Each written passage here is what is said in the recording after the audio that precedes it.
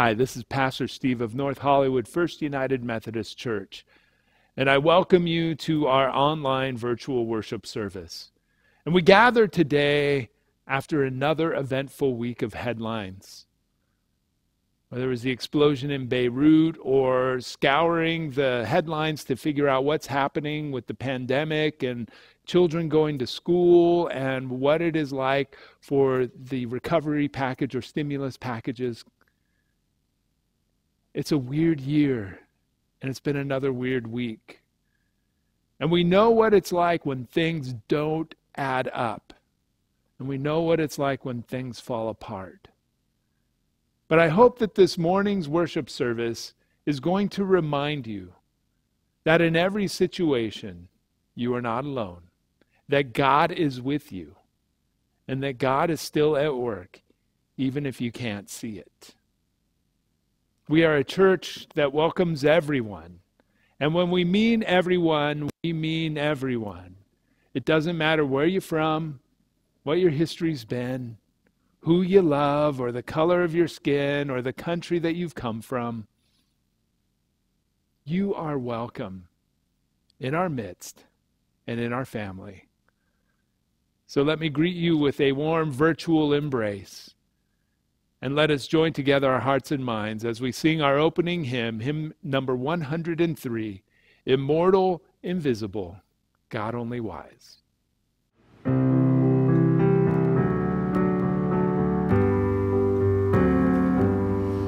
Immortal, invisible, God only wise, enlightened, accessible, hid from our eyes, most blessed, most glorious, the ancient of days, almighty, victorious, thy great name we praise, unresting, unhasting, and silent as light, nor wanting, nor wasting, thou rulest in might, thou justice like mountains rise soaring above, thy clouds which are fountains of goodness and love, to all life thou givest, to both great and small,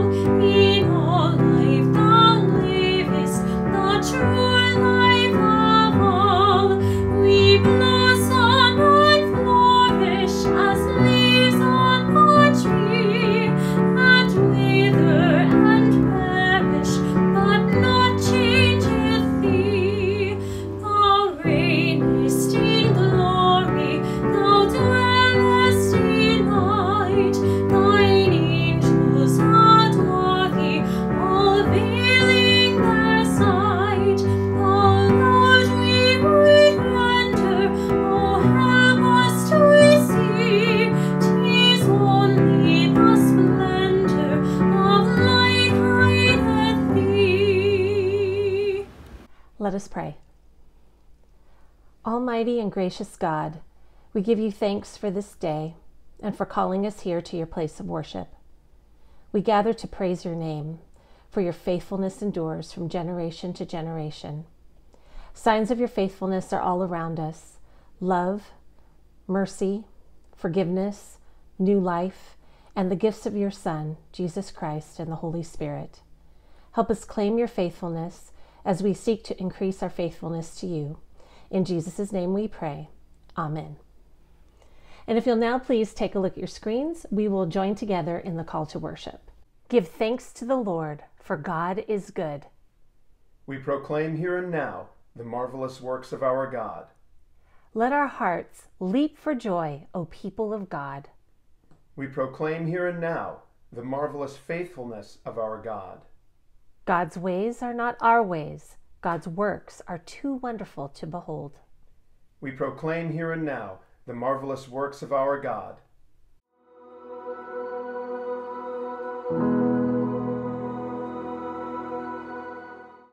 Hey kids, well today we're going to talk about trusting God.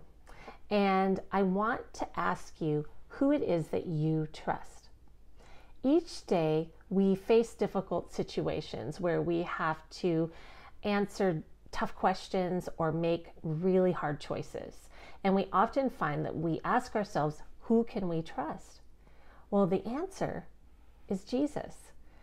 Just like back in Jesus' day, people knew that they could trust him to make them well.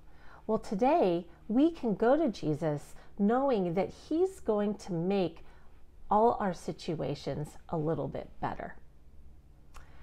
When do you have a hard time trusting God? Is it perhaps when something is really difficult that you don't want to do? Or is it when you're scared or confused about the future? Or maybe it's just when you don't know what's happening and what's going to happen next. Well, God wants you to trust him, even when you don't understand. In fact, in Proverbs chapter 3, verses 5 through 6, it says this in the Message version. Trust God from the bottom of your heart. Don't try to figure out everything on your own. Listen for God's voice in everything you do, everywhere you go. He's the one that will keep you on track. We can always trust God to work things out for the best. In fact, we can take steps of faith one day at a time, and eventually we will see that God keeps his promises in surprising and fantastic ways. And know that God will not leave you alone. In fact, he's created a circle of your family and your friends to walk you through this life and encourage you. So remember, trust in God with all your heart, stay in love with him, even when things seem impossible. Know that God is good all the time. Have a grateful day. Good morning.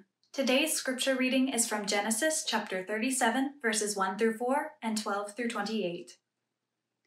And Jacob dwelt in the land wherein his father was a stranger, in the land of Canaan.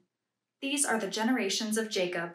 Joseph, being 17 years old, was feeding the flock with his brethren, and the lad was with the sons of Bilhah, and with the sons of Zilpah, his father's wives. And Joseph brought unto his father their evil report. Now Israel loved Joseph more than all his children, because he was the son of his old age, and he made him a coat of many colors. And when his brethren saw that their father loved him more than all his brethren, they hated him, and could not speak peaceably unto him.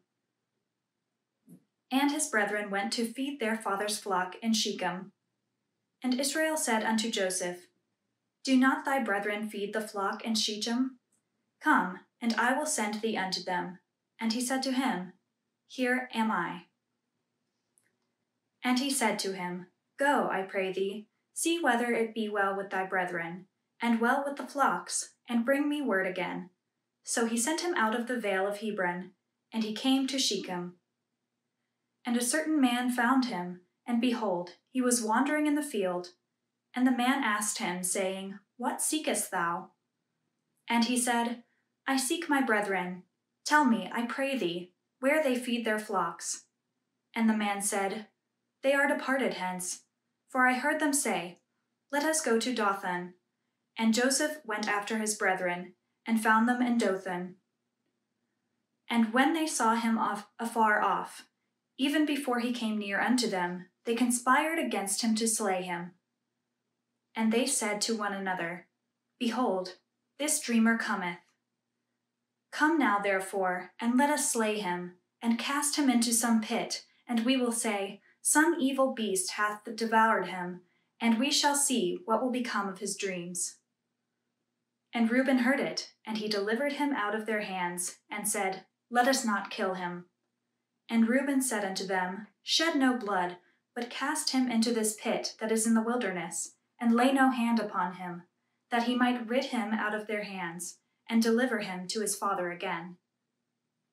And it came to pass, when Joseph was come unto his brethren, that they stripped Joseph out of his coat of many colors that was on him. And they took him, and cast him into a pit, and the pit was empty, there was no water in it.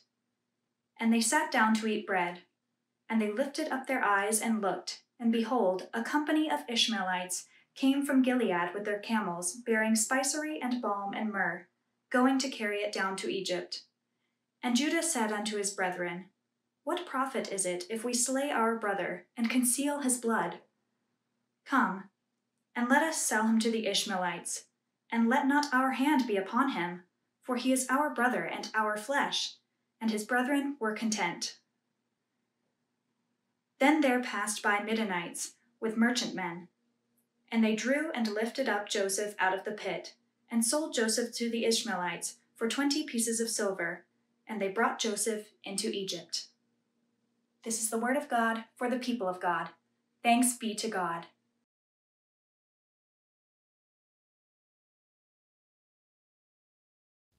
Have you ever had one of those days when nothing seems to work out? Of course you have. We all have. In fact, this last weekend, I drove my mother up to Santa Rosa in Northern California to visit my older sister and her family. And my younger sister also drove with my nephew for the weekend. And on Monday afternoon, we planned to go and have a hike and a barbecue at Armstrong Woods. Unfortunately, when we arrived at Armstrong Woods, the ranger informed us that they were having problems with hornets and that it would be impossible to cook. Fortunately, we are, if nothing, adaptable. So we went for our hike, and then we drove out to Bodega Bay to have our barbecue out there on the beach. Unfortunately, while it was 90 degrees in Armstrong Woods, it was 55 degrees at Bodega Bay with gale force winds. Now, we managed to see the humor of the moment, and we cooked our food and had dinner and had a good time. But it was hysterically miserable. Now, you might be asking how we were able to laugh and how we were able to enjoy that experience. And the answer is really pretty simple. We were with family. And that was really all that mattered. And we were able to go home knowing that a warm bed and a new day awaited us. Now, some people and some experiences aren't quite so simple. Dr. Isra Sablani and Ahmad Sibeh were out on the streets of Beirut this week, and they were posing for wedding photos. And Sibeh was in her wedding gown, and when they heard this explosion in the distance, and they didn't think too much about it as they got ready for the next photo and they entered into their pose. But that's when the awful sound of the second explosion erupted behind them. And the sky turned black. And the shock waves ripped through the square, shattering windows and knocking the couple from their feet. The couple is okay. The photographer is okay as well. But they were lucky. Hundreds are dead. Thousands are injured and displaced. And the port of Beirut is inoperable while large sections of the city were damaged from the explosion. It was not a good day. And nothing turned out right for so many people in that city. Let's be honest. 2020 has been a year where nothing seems to work out. Between the COVID-19 pandemic and the resulting economic struggles to the polemics over race relations and racism, this year might be the worst year we have experienced in our lifetime. And it is still being played out. We are facing job insecurity, health anxiety for ourselves and for our loved ones, financial insecurity, isolation, loneliness, disappointment, anger, betrayal, suspicion, contempt, and fear. Shall I go on? I'm not going to go on because you get the picture. You know precisely what I am talking about. Joseph did too. Joseph is the main subject of this morning's scripture reading. He's the favorite son of Jacob, who is now known as Israel after his showdown in the octagon with God. He's the youngest son, a snitch. But Israel doesn't care. He makes his son a special robe of many colors, and it was obvious to his many brothers that he was the favorite. And they hated him for it. Now, Joseph doesn't seem to help himself in all this either.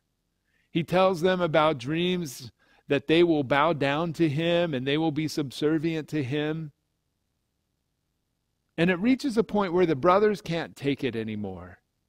And as they see him approaching them in the fields, they begin to hatch a plan. And it's not a good plan. It's a plan to kill him.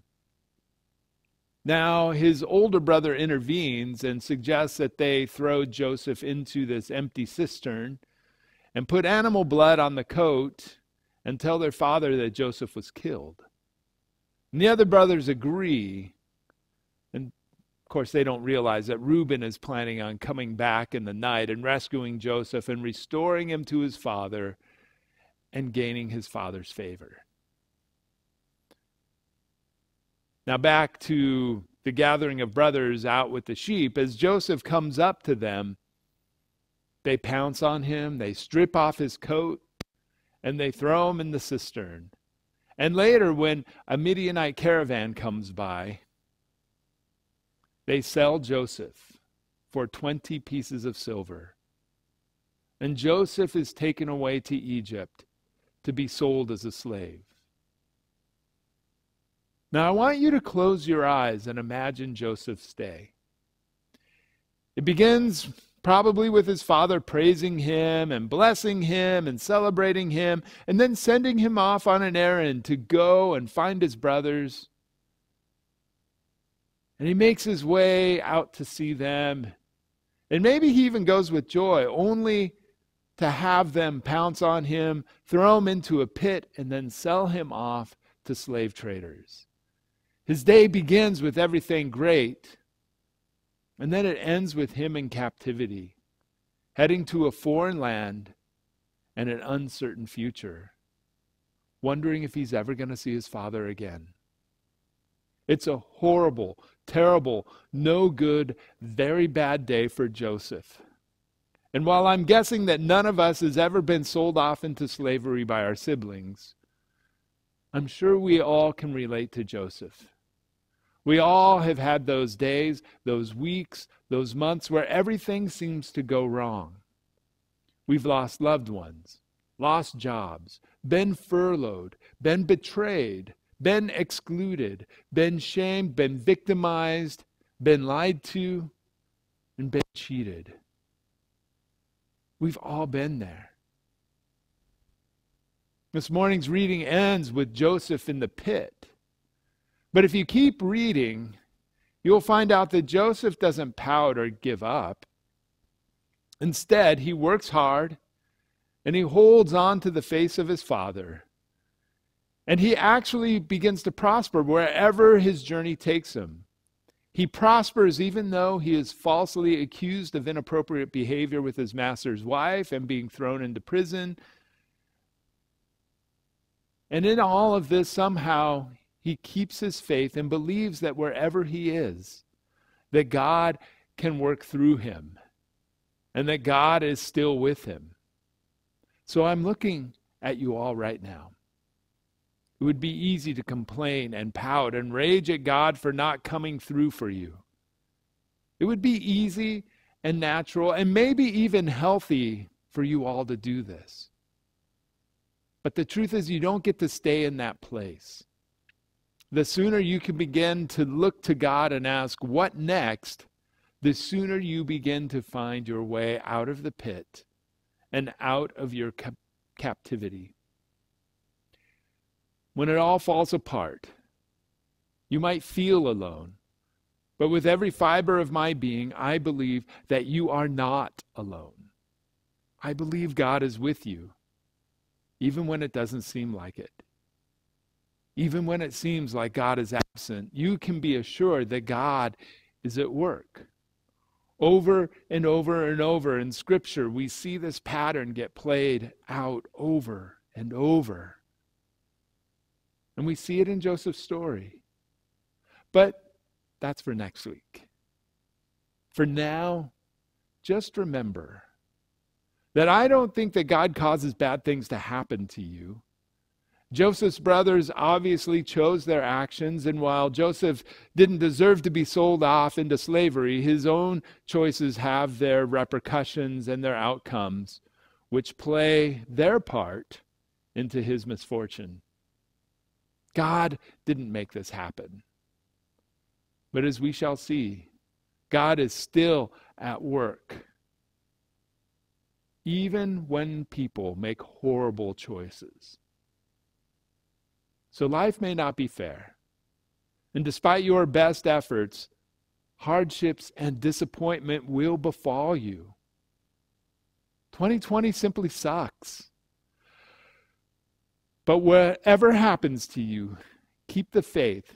And God is not only going to bring you out of the pit, you'll see that God is at work and will bring you out of the situation, even when it all goes wrong.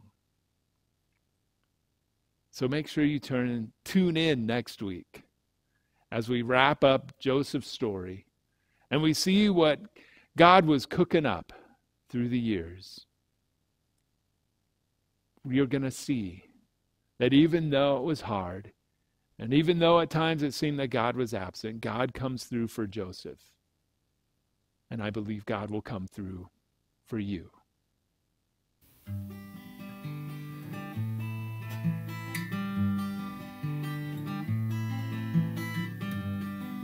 When it all goes wrong,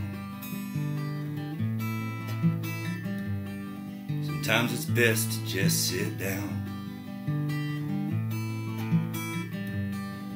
Don't look at your reflection. It's not time to wonder how the world goes round. It's okay to wake up and not want to get out of bed. Somehow, some way, that coffee still gets made. The day is that tomorrow that worried you so much yesterday. Don't you worry, 'cause your bed will get made again. Somehow, some way. Being together makes us strong. When we're together, the days aren't so long. I look up to the clouds to see your smile. That keeps me going for a long while. It's okay to wake up and not want to get out of bed. Somehow, some way, I promise you that coffee will get made. Today is the tomorrow that worried you so much yesterday. But I promise you, your bed will get made. Somehow, some way. Again. Somehow, some way. Good morning. Pray with me if you will. Magnificent God of compassion, this week has provided us so many new examples of our fragility and our need for you in our lives. We seek the solace only you can provide in a time of unrelenting stress, populated by terrifying images of new calamities, filled with fresh anxiety. Connect us to those whose needs are greater than ours, that we might be instruments of your peace. Console and heal the displaced, the injured, and the mourning in Beirut, and all who were affected by Tuesday's blast. Encourage those along the eastern seaboard impacted by the latest tropical storm who in the midst of the pandemic are now without power. Comfort those in our own community who are hurting from loss and grieving, those suffering from ill health, those who are isolated, and those reckoning with leaving the workforce or who remain unemployed. Protect the frontline workers, the medical personnel, and essential service people who are risking their lives to keep people alive, to keep lines of commerce open, and to keep us safe. Assure those whose aspirations and goals continue to be altered by this season of safer at home that the time will come when we will rejoice together again. As the scripture says, this too shall pass. Guide our hearts as we continue to navigate the turbulence of social injustice and clear our minds so we are not distracted by trivial concerns that would divert our attention from the root problems. Heal our nation. Help us to wise up and rise up. Lord, strengthen us. Keep us close to you. Remind us of your presence in our lives at every turn. As the dreamer dreams, give us wondrous visions of what we will accomplish as the beloved community. As the dreamer awakens, fortify us with the Holy Spirit to act on that vision to glorify you. And now let us take a moment to lift our most private needs to our God.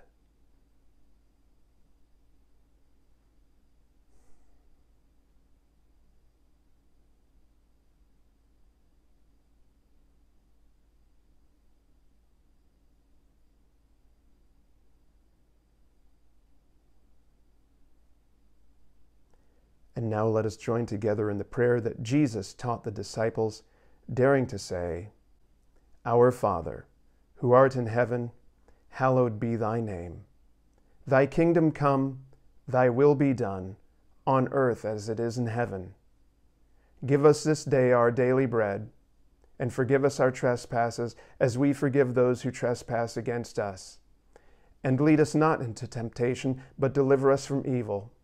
For thine is the kingdom, the power, and the glory forever. Amen. We've come to a time of announcements, but we would first like to give you an invitation to the offering. You may give to the church one of three ways. Text to tithe, where you text the amount you'd like to give to the number on your screens. It's a one-time setup, and it's fast and simple. You may also go to our website at www.NoHoFUMC.org and click Giving. And you can send your tithes and offerings to the church office via mail at 4832 Tujunga Avenue in North Hollywood, 91601. And we thank you so much for your continued giving. Ways to volunteer.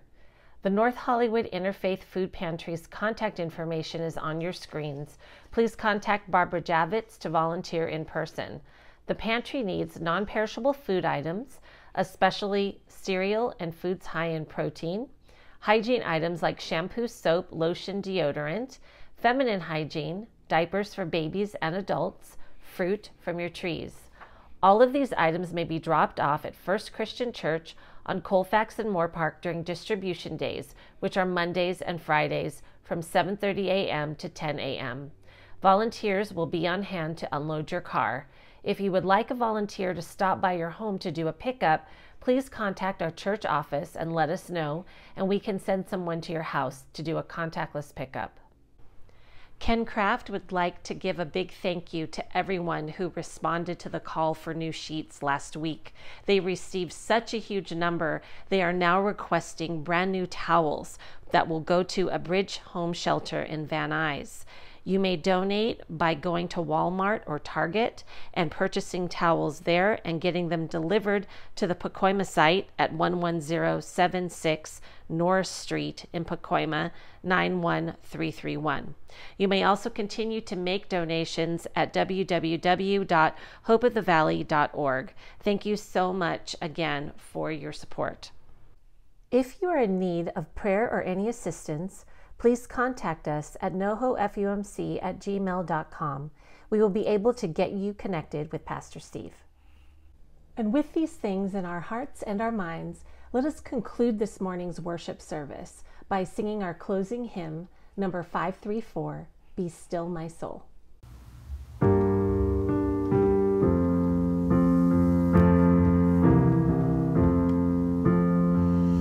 Be still my soul, the Lord is on your side. Bear patiently the cross of grief or pain.